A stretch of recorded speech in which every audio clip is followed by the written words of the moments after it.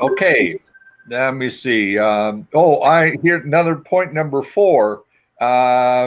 Please forgive me if something doesn't work right.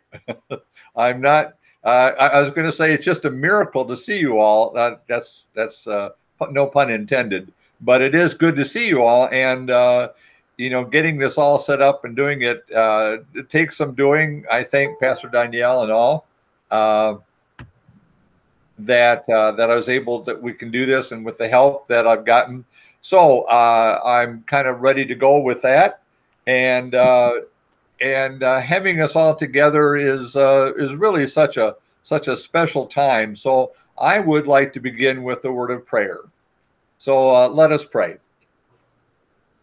Most gracious and heavenly and good Father, Mother, we give you thanks because we know that you are with us even in these times when we are so separated.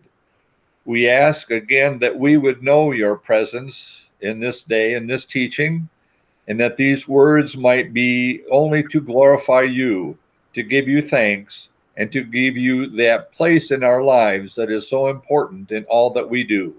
Be with us this day. Bless us, those who are healing, those who are seeking healing, that they might know your healing presence. This we pray in the name of our Lord Jesus Christ. Amen. So, as I said before, it really is kind of a miracle to see you all. And I thought about this, and I thought, what is a miracle? To my grandfather, the fact that we can talk to each other without going through an operator is a miracle.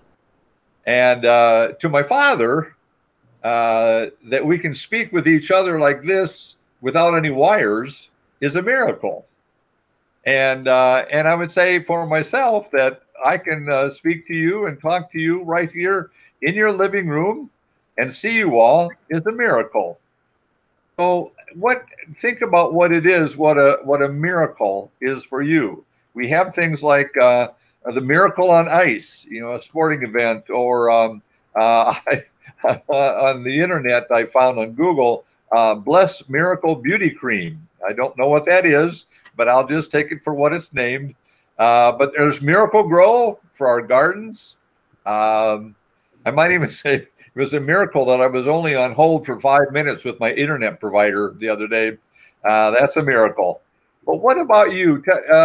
If you tell me what you think a miracle is for you.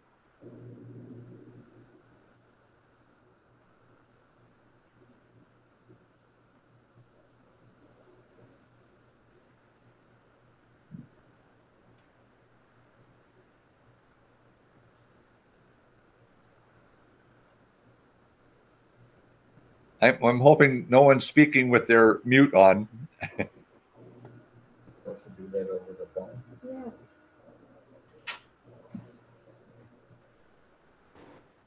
All righty. This is Debbie. Yes, Debbie. And I think it's a miracle that we have 2 children who work in the healthcare field, one in an ER setting and one as a respiratory therapist. And so far, they have both stayed healthy, even though being exposed to this virus pretty much on a daily or work basis. Absolutely. Oh, praise God. Praise God. How good. They are definitely the frontline soldiers in this battle, for sure.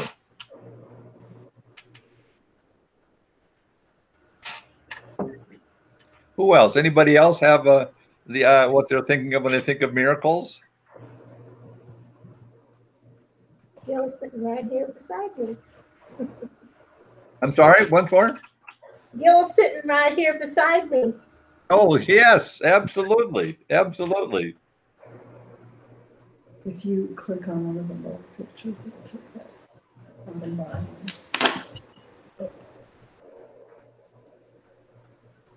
Anyone else? Yeah. Well, I would think that probably all of us have sometime said that there was a miracle in our lives. There were things that felt like a miracle in our lives.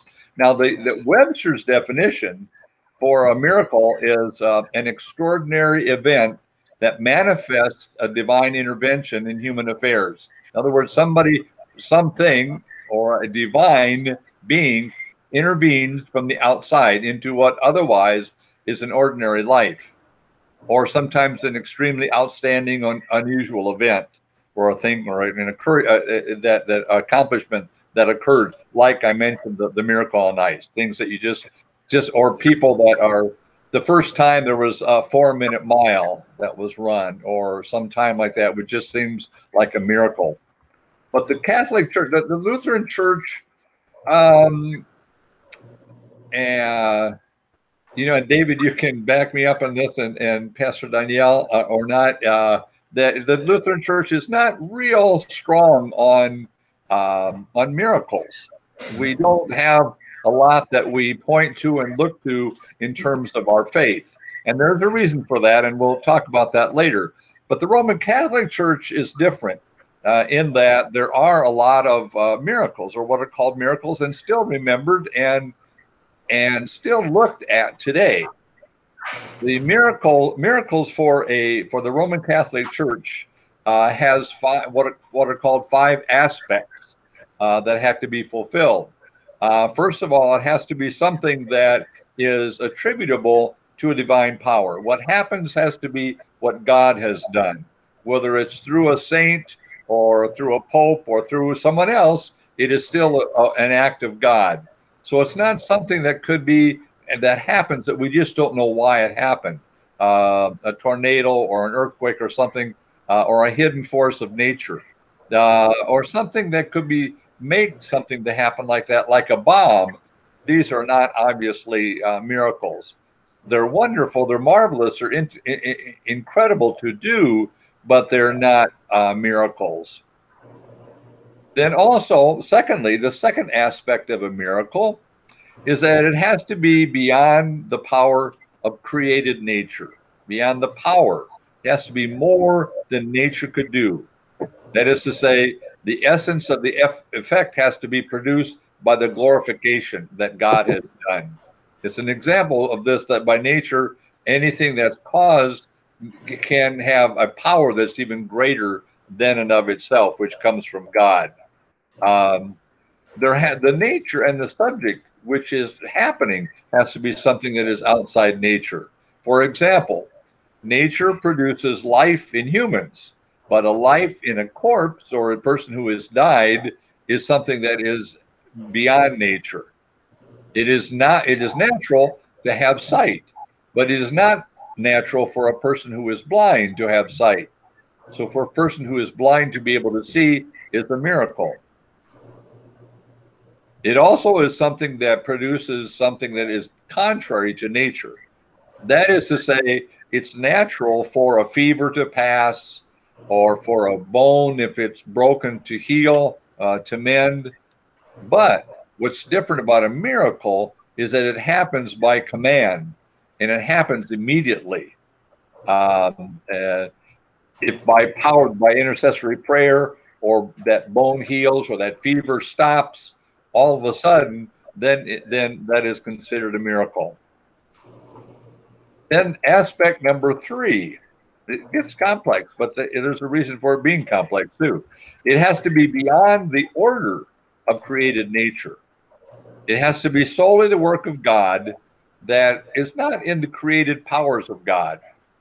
It is attributable only to God, but the divine acts are considered miracles if there's not an order of nature that is natural. For example, something that occurs that nature could do and would be happening every day, like the sun coming up, or it's something that would be seen as different from, for example, in the Bible, when it talks about rain coming out of the sky by the demand of a prophet, or the sun moving backwards, things like that. It has to be that which is beyond the order of created nature, beyond what nature could do in and of itself. Aspect number 4 is that it has to be extraordinary.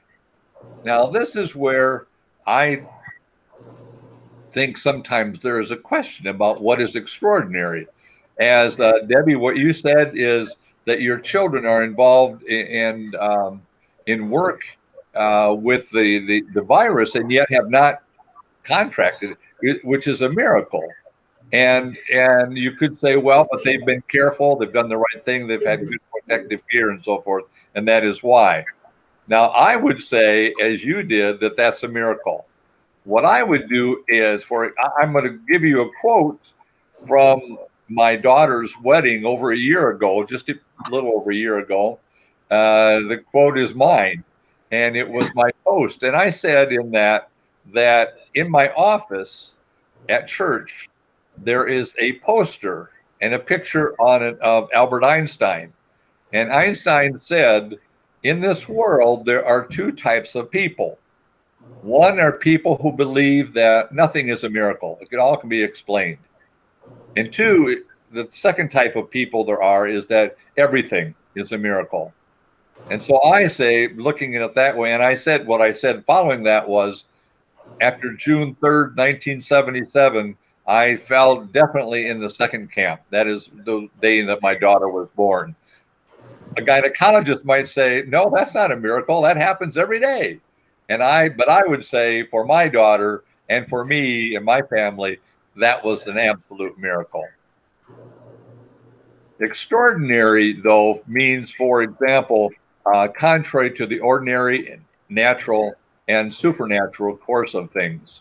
And we all, I think, have something like that.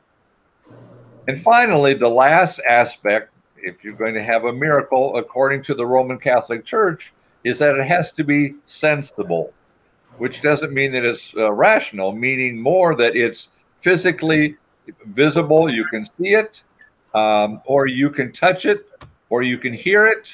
It's something that you know has happened, that you can definitely say things are different than they were before. Miracles have a function within the Roman Catholic Church to serve as to authenticate God's communication with us. That is to say that God does still work with us and is still here. So, who in the world then checks out miracles? How do we know? How do we know that a miracle has occurred? And again, this is more the intellectual, the cognitive way of looking at it. This is not the way we'd ordinarily think about miracles. It takes two miracles to win sainthood. So if you want to be a saint, you've got to have two. Not one is not enough. And there's a process of determining who becomes a saint, but that's a whole different thing. You can be, if you do good work and live a virtuous life, you can be deemed what is called a servant of God. I think most of us would say we are. Then there are those people who have exhibited extra and heroic types of things in their lives, and they are considered venerable. So you've heard the term the venerable so-and-so. To become saints, however, they need to have performed two miracles. The catch is they have to be done after death. So the church has to check out if the miracle really existed. And it's a very orderly process by which the Roman Catholic Church determines whether something is a miracle. It has what's called a consulta medica. That is to say, a medical board, a panel of cardinals and priests that determine whether a cure came as a result of praying to a saintly candidate or if it was something else. If the miracle is approved, the panel issues a declaration that says this is a miracle, also known as the Miracle Commission. And the commission, which is composed of about all 9 theologians and scientific experts. Now, what miracles occur? More miracles occur are medical rather than anything else. As Father Patrick O'Neill said, who is a part of the Miracle Commission at Rome, that 99.9% of miracles are medical miracles. But the doctors, it has to be something that is spontaneous, instantaneous, and complete healing. The doctors have to say, we really don't have any natural explanation of what happened. Now, for example, if a woman, for example, had a 10% chance of survival, and if she would, or a man would have 10% survival rate after a heart attack and survive, it would still not be a miracle, because there was a chance that they could survive on their own. So that's why it's not, by the Roman Catholic Church, not given the label of a miracle. Now, there are things like that. For example, in 2010, former Pope Benedict the 16th, confirmed that John Paul II had posthumously healed a French nun suffering from Parkinson's disease. And of course, then that it has to be that she prayed only to the person such as John Paul II and no one else. That is to say, so you're not confused about who performed the miracle. Science has explained things that have happened more and more over time, even in terms of healing. What today we survive, for example, a heart attack or something else, or even the disease that we have 50 or 60 or even 100 years ago would not have happened at all, would not have survived. So these sudden healings that we have now, we can call miracles, but also we can look at them as saying, this is something that has just happened in terms of what we're learning and what we know how to do. So for sudden healings that are being considered miracles, again, by the Roman Church, that there has to be no medical treatment been given. The disease is serious and impossible, or at least very difficult to cure by human means. But it's something that happened anyway. The trouble with this for us, many of us, is that if we say no medical treatment must have been given, sometimes people really want that to be a miracle, so they delay medical treatment that really is important, that needs to happen. And they do that so that it would be actually a miracle. Anyway, in all cases, the bishop in the area is the first authority that investigates the miracle. In most cases, the event that happens is not verified as a miracle. Many of you know about the Lourdes, the Cathedral of Lourdes in France, known for its miracles. However, those again have to be checked out through this very lengthy process that I was just talking about. And they have said that while documenting over 8,000 cases that people have brought forth, cures that people have brought forth, that they've only really validated 70 of those 8,000 of them as actual miracles, because they couldn't go through all these steps to make sure that they were miracles. So miracles is something that is that has to be shown, because we in evaluating, we use logic, reason, and what we know, the gift of knowledge that God has given us, to understand whether it was a miracle or not. That's why there is a team of scientists in the Roman Catholic Church. I don't know if any of you have seen the show. Cindy and I watched it last year. I think it was last year, a short season, a show called Evil. But it was about a young priest or I guess he was maybe a seminarian and a scientist and a psychologist that went to investigate. Their job was investigating these events to determine whether they were a miracle or not. Of course, they have to show that this couldn't have happened by itself. So that's why there's a team of scientists that are used in that way. And then we get off to another aspect of miracles. And this one to us is kind of strange also, but that is the idea of relics. A relic is an object that is esteemed and venerated because of an association with a particular saint or a martyr. A relic is also something that people show to say, this is a proof that I've been, or a part of how I've been healed or helped or someone has intervened. There's been a divine intervention for me. When I was a pastor in San Juan, it was kind of a joke of the family.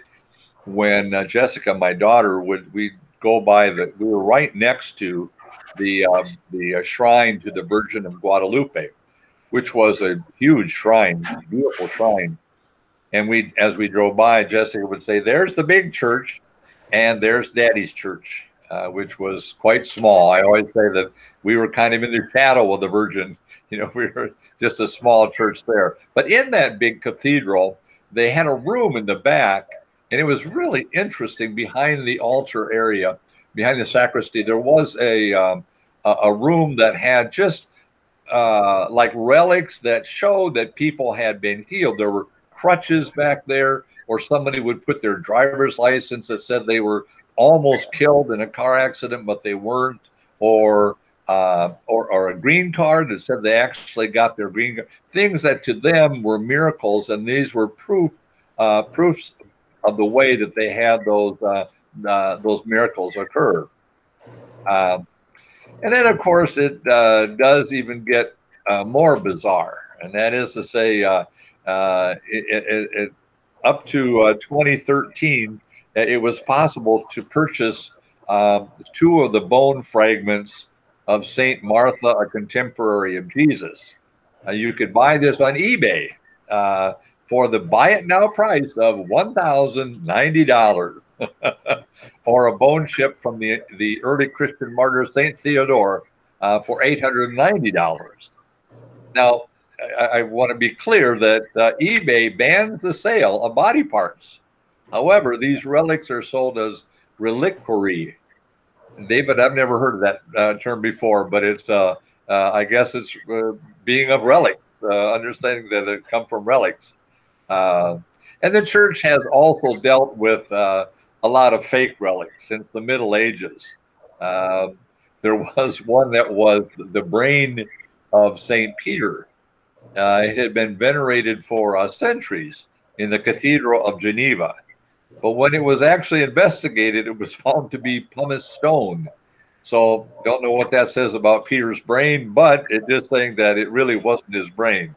And then there was the arm of St. Anthony that was long kissed by the faithful on festive occasions, which turned out to be the part of a deer, a bone of a deer. And even there were times when the host itself, the bread in communion, the wafer, when the bread of the wafer was taken home, because if it had actually become the body of Christ, then it could be taken and used to heal people as a talisman or something like that.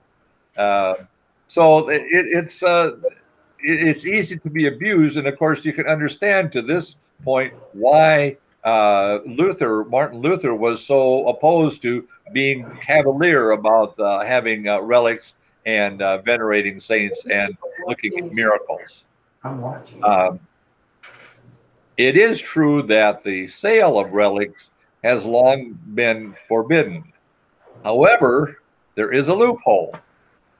Selling a container to hold relics is allowed. And if it just happens to have a relic inside, well, all the better. You made a better purchase. So that's still a part of it, of the ways in which people get around having relics. I think a lot of us would say we have things that we consider very special to us.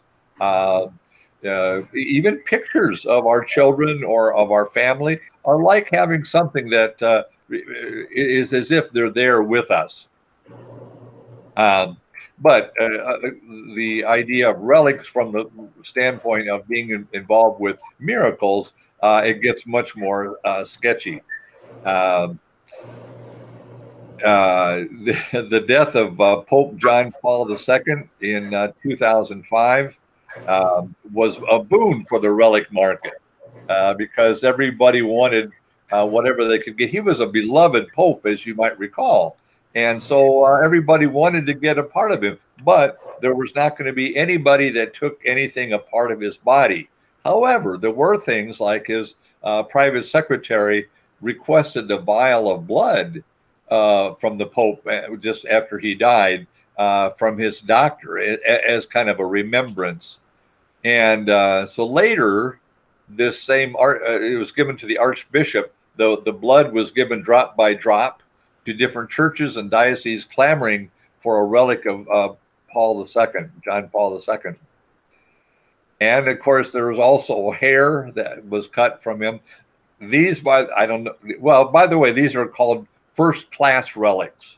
A first-class relic just simply means, not that it's great, but it means simply that it was taken from the actual body, and in this case, from this Pope. So there was, and since it was only something that could be done without taking a part of his body, otherwise, that's to say, an arm or a leg or a finger or something like that, then these first-class relics were pretty rare and quite limited.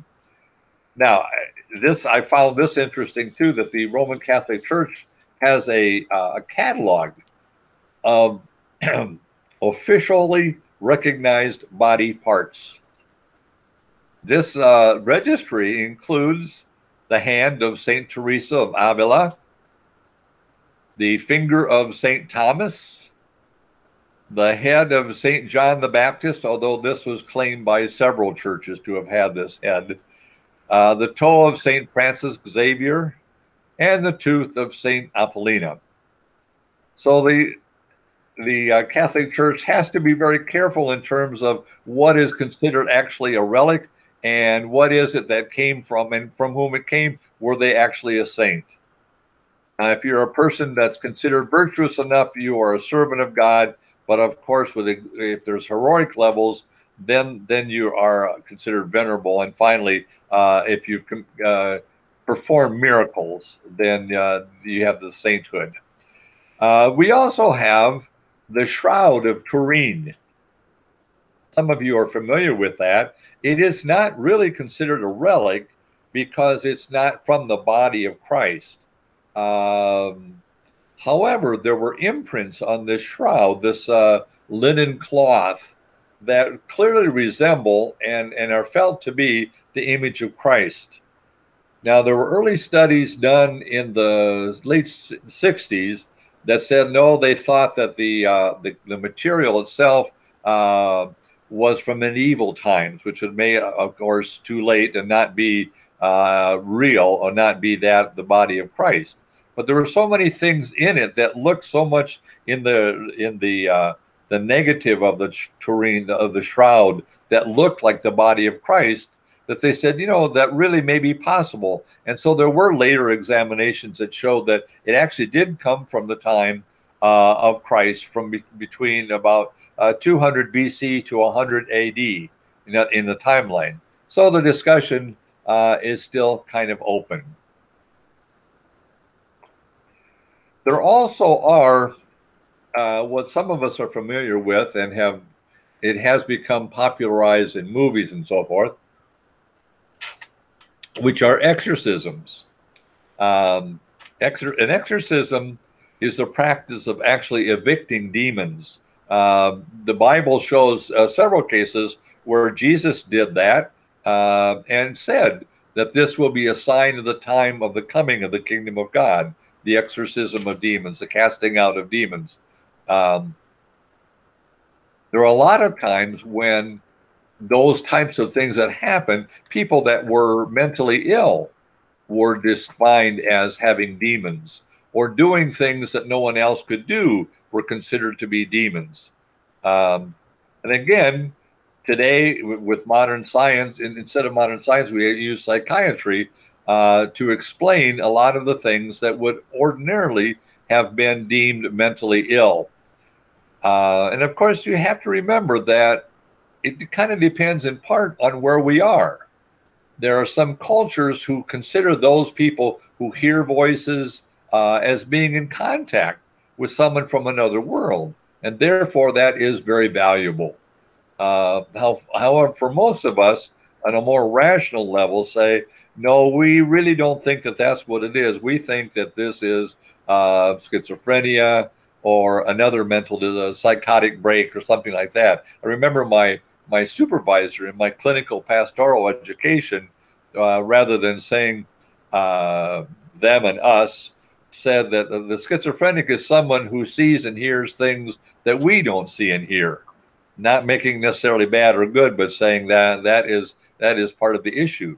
And for many of us, thinking about it, we have things that we would say. I mean, how many of you have said from time to time, I think that I just read that book and it's like it was written just for me, or I heard that song and it just it gave me a message, or I was driving down the road and I just happened to see this particular billboard, and therefore I think that was a sign to me. Now, and we don't maybe base a lot on that, but it is the same. It's on the continuum. That is to say that there are external things that are happening and occurring to us, for us, and to us that seem to come from outside and don't come from us necessarily.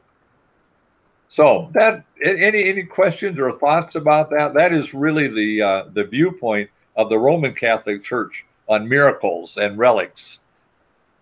Any thoughts on that? I have a question. Do you have an idea about the number of miracles that are occurring contemporary times versus ancient times, or is it a continuous thing or sporadic or still happening? One of the, that's an interesting question, woman from the next room. I love you. We didn't practice this, but no, one bishop, I don't remember his name, maybe it was Father O'Neill from the commission, anyway, said that for some priests that it has taken up more than 50% of their time just hearing about miracles that have occurred, or things like that, again, and things like exorcisms and so forth that are asked for. I think that two things have happened here. One is, if you're more aware of or alert to those things that are miraculous, there's going to be more of those things happen. And secondly, we live in a world that is much more a global community where we can find out what's happening, for example, in Lebanon or in Rome or wherever, pretty immediately. So it's much easier to gather or get a sense of all the people throughout the world that are thinking that there are miracles. So that's why the report is that there are many more today than there were in the past. So the ELC does not have a statement with respect to miracles, but the ELC uses the Book of Concord, actually goes back quite a ways.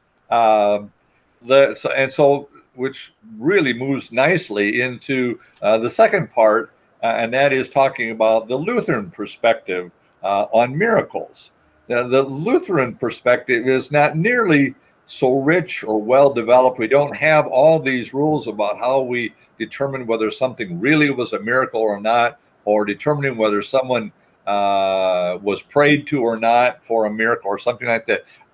I would like your thoughts on why you think that might be. Why do you think for the Lutheran Church there aren't so many processes that occur or processes that have to go through to determine whether something is a miracle or not? Armin, I was going to ask you about that. I wondered if it had some connection with Luther's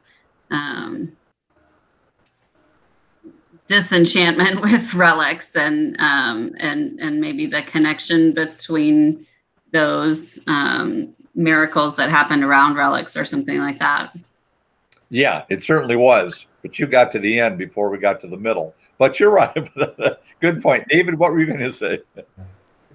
I was going to say that so much of miracles in the Catholic Church are surrounding saints, and which is something we hold very differently from the Catholic Church. So we don't tend to look for miracles in that way. And I think we look for miracles a lot more generally and don't really talk about it because we really don't know how to define it. Absolutely. And truthfully, the relics were a means for a lot of cathedrals to get money. So yeah, absolutely. And I mean, when we think about 1500, it was something. Oh yeah, Barb, did you have? But you would think the Lutheran Church would have had even more stringent rules about defining those things because of their reaction to Yeah, they did.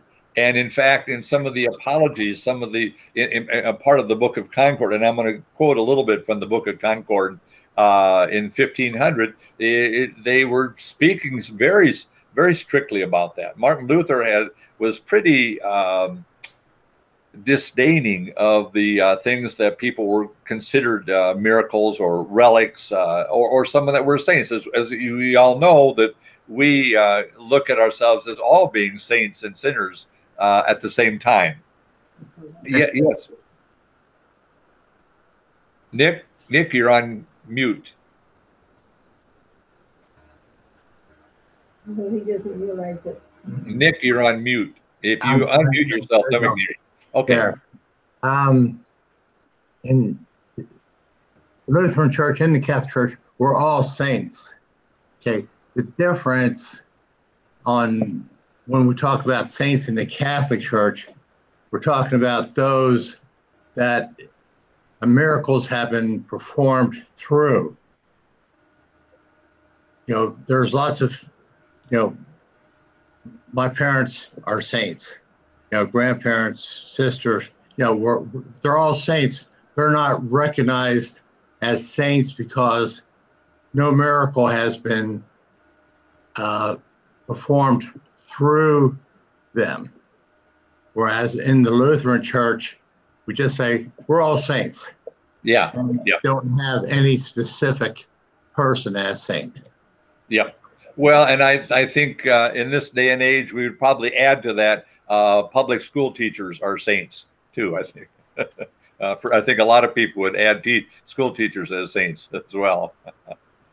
And I think there's another element to that too, because as you know, things can be decided by the church, and then but society and individuals still move in a different direction. Like for example, you know, the church saying, well, relics won't be sold. Well, we find ways to do that. You know, the Roman Catholic Church found ways to do that. And so, but I think that perhaps in Lutheran Church, for the most part, we're more knowledge-based, maybe a little bit more rational. And but as some of you have said, for Martin Luther, the issue was we want to be careful of these things. He says we need to prayerfully consider these truths, since there are far too many false teachers out there who are using false signs and wonders. Now, you know, as David said, you know, a lot of the money that was gathered in this way was for the sake of building cathedrals or gathering art for many things that now we really admire, but it was from people who felt that they were paying for a miracle or paying a saint to help them out and do what they wanted. Just a little note that the Book of Concord, which is written after Martin Luther's death, was a way to help people that were Lutheran to say, okay, this is what we believe. You know, it's where the creeds are, the Apostles' Creed, the Nicene Creed, the Athanasian Creed. They were all a part of that, and as well as different writings about things like miracles and so forth. Martin Luther said, for example, in Matthew 24:24 and Mark 13:22, if you'd like to look at those, Matthew 24:24, both talk about not looking for signs, you know, at the end time. And if you recall, you know, the story of Jesus telling about the Lazarus, at the poor man at the gate, you know, begging for food and not getting any, and dies, and then is in heaven, and the rich man then also dies and is in hell. And in the story, then the rich man says, "Please let me go back and tell my brothers, you know, and so that they do the right thing, so that they don't end up where I am." And the point of it is in that the story then is said that, you know, if they've had the prophets, and the prophets have told them what to do and how to live, and if even then, even if someone came back from the dead, it still would not be enough sign for them to know that what the right thing is to do. Martin Luther really kind of ties it up, and for the things that really makes it the most important problem for him about miracles and relics and so forth. He says, I would not want the grace to perform miracles. For those who pay no attention to the word of God, against which the whole world has no reason to grumble, will not be moved by signs. Martin Luther didn't feel that the miracles or people seeing miracles would convert them, would help them become Christian. And furthermore, he says, God will perform no miracles so long as problems can be solved by means of other gifts that he has bestowed on us.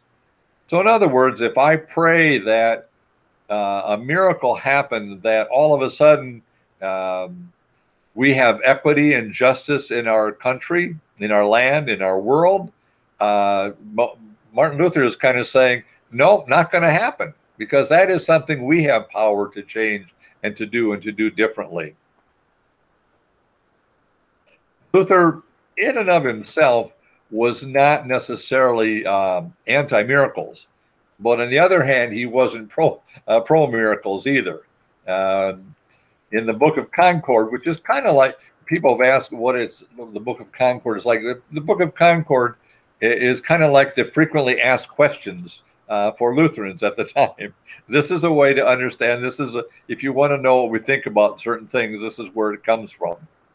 But in that, one of the things that's quoted from, that I quote from there, is referring to Deuteronomy chapter 13, verses 1 and 2.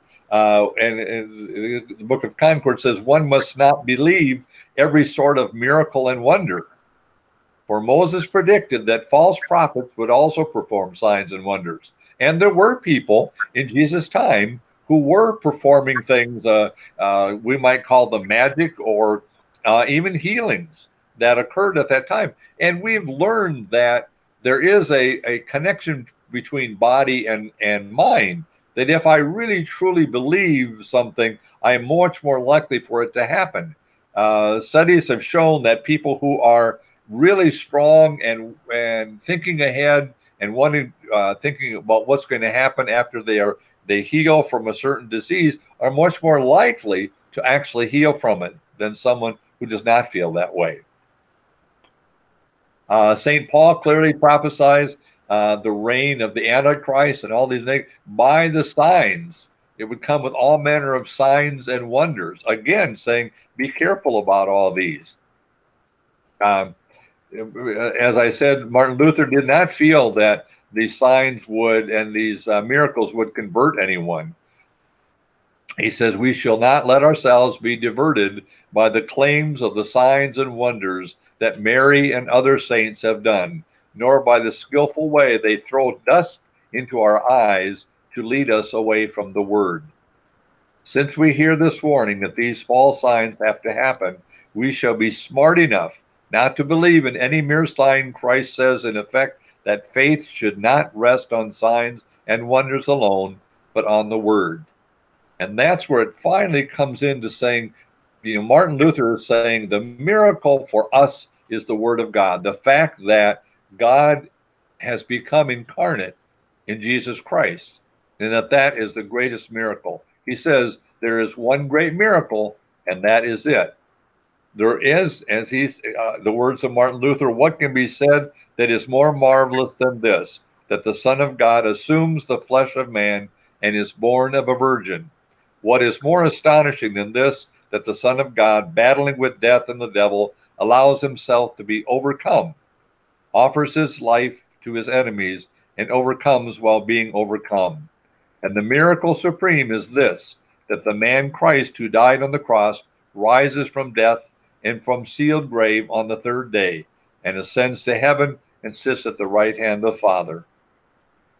So therefore, again, as I said, he's not totally anti-miracle, but on the other hand, he certainly isn't pro-miracle, and asks us to be just very careful in what we look at as being something that is actually a miracle or not.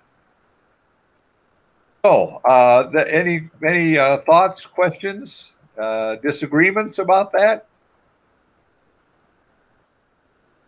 I'll use my quote of Albert Einstein saying, either you see everything as a miracle, or some people see nothing as a miracle, all explainable. And you know, in our world, we have found more and more things that are understandable. The things that we might have thought was a miracle, like I said, 20 years ago, is not necessarily today. Yeah, yes, Nick? Yeah, this whole thing, Martin Luther was correct. And, there was a lot of bad things going on in the Catholic Church. If they would have corrected their stuff, Luther would have just been super happy to move forward. But the Catholic Church failed to do that because there was greed and, a lot of corruption going on at the time. And Luther took off.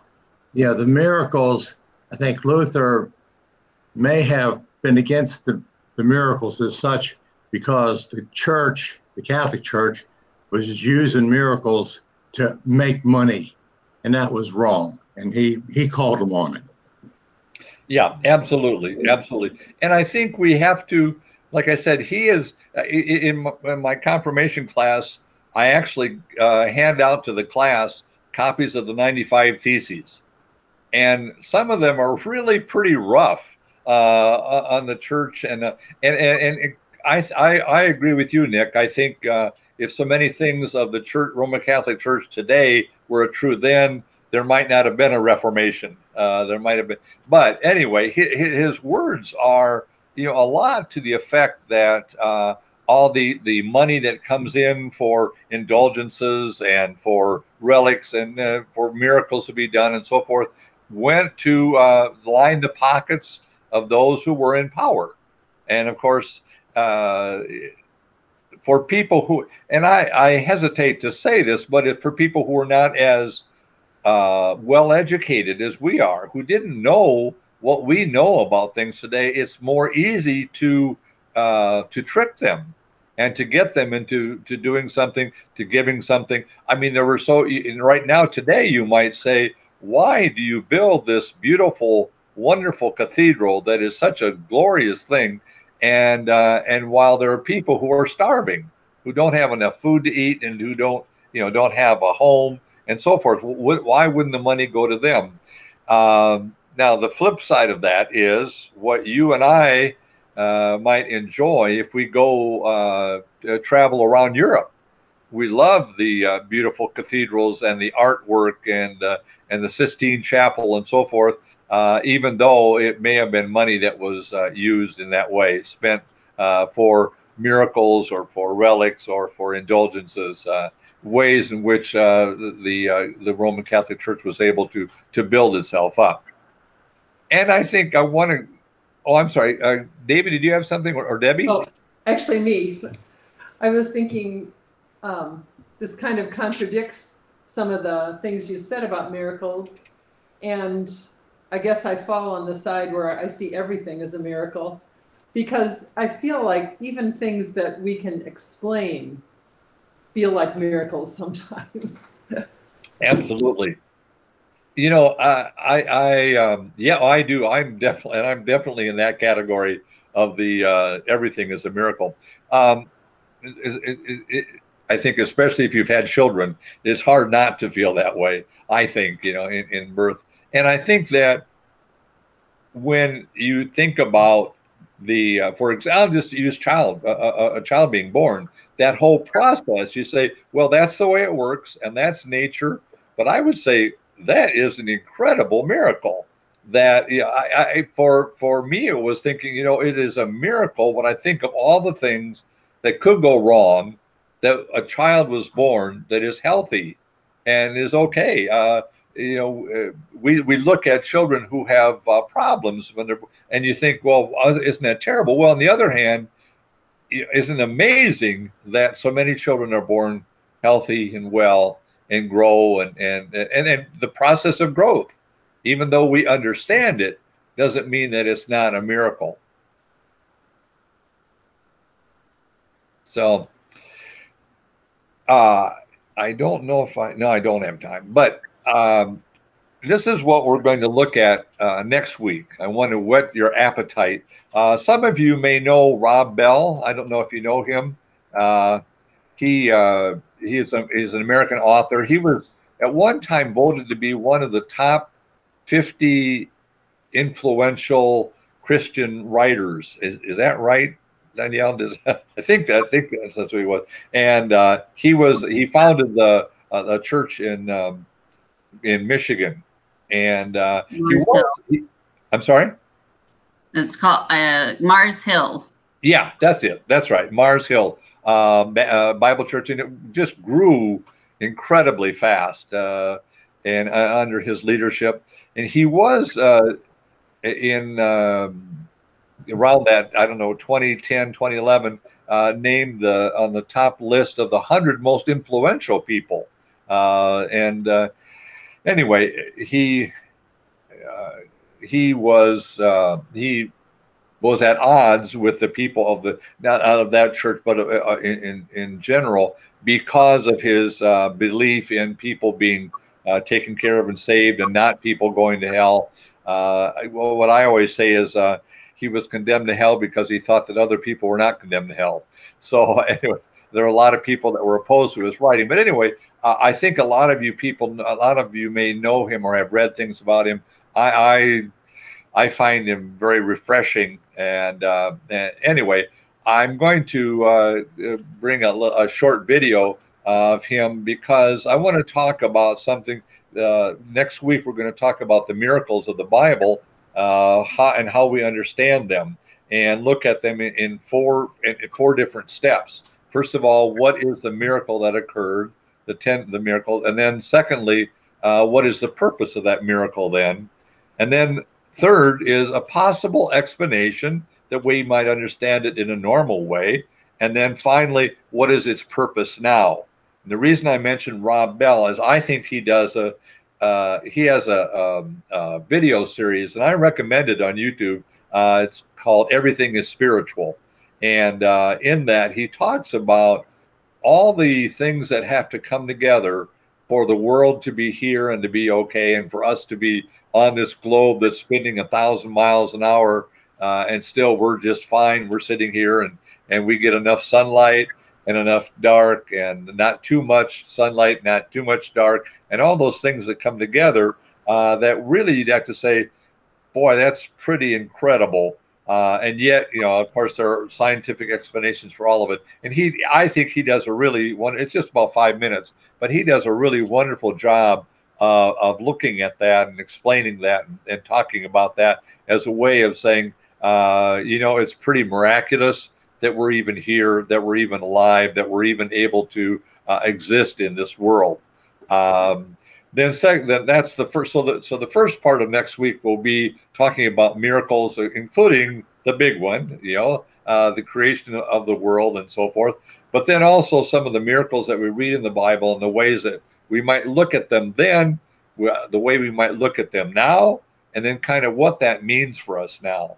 If miracles are exactly as they say, and we look at the Bible as a textbook, then those miracles occurred, but that's the end of that.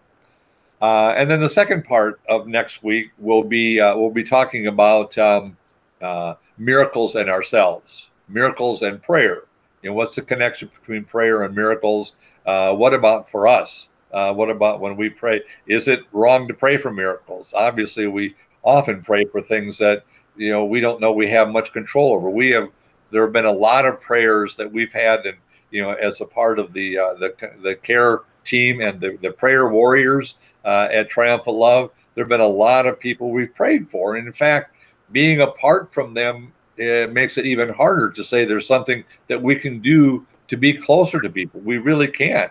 So we depend on our prayers to say, this is our way of supporting and entreating God for the well-being and the health of an individual. So anyway, that'll be the second part. So I hope that that's helpful for you knowing what we'll be doing next week. So any last thoughts or questions or things you want to be sure that we do talk about next week?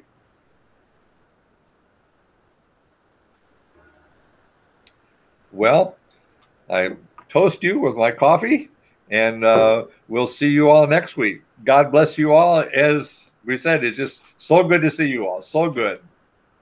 Take care now. Bye-bye. Thanks, Armin. Thank you, Armin. Thank You bet. you. Excellent job. Absolutely. Good to see your face. Yours too. Yeah, we all miss you. Thanks, Armin.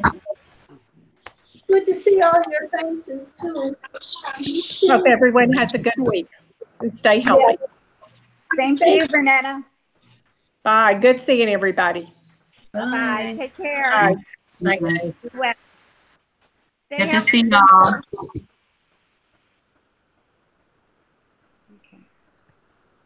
Wow.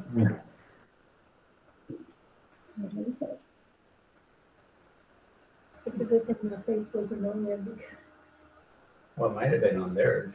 oh, I don't know. Maybe it was. I don't know. I don't know how that works. You might have been the unknown. Oh, oh no, maybe I was. Uh-oh. There you are. Oh dear. At least I wasn't up there continuously. Love everyone. Love you all.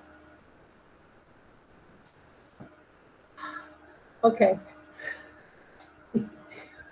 Okay. I'm going to cut out. Okay. Meeting details.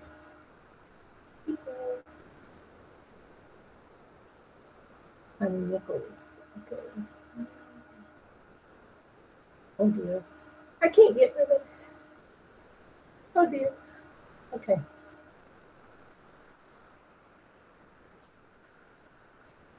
There. I gotta make sure the camera's on. Yeah.